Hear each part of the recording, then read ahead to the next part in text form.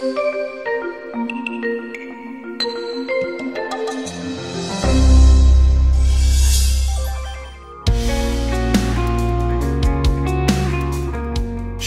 missions provides a unique opportunity for local churches to intentionally engage the lost in a cross-cultural and often churchless context.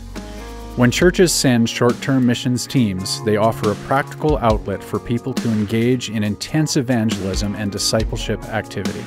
The intensity of the evangelism and discipleship activity is often difficult to replicate at home, and the opportunity to be freed up from normal daily responsibilities to intentionally engage in service, evangelism, and discipleship is one of the great benefits of short-term trips.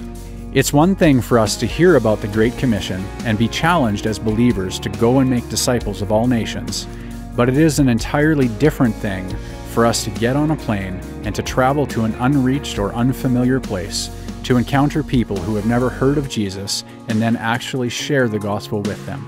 Going on a short-term trip exposes us to the realities of the lostness around the world in a way that no video, no book, and no pamphlet could ever accomplish. Because the reality is that we really have no idea what we don't know. Dave Beauclair, the Moose Jaw Victory Church missions representative, says, "I love both local and international missions. I believe we are missionaries in the cities that we live in, the jobs that we work, and the places that we shop.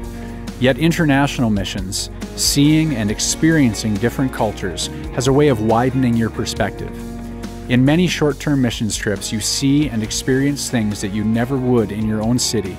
You gain an understanding of the ownership that you have in the gospel moving forward, and your passion for the lost is dramatically deepened. People who are passionate about reaching the lost grow churches. Being a part of a short-term missions trip benefits everyone.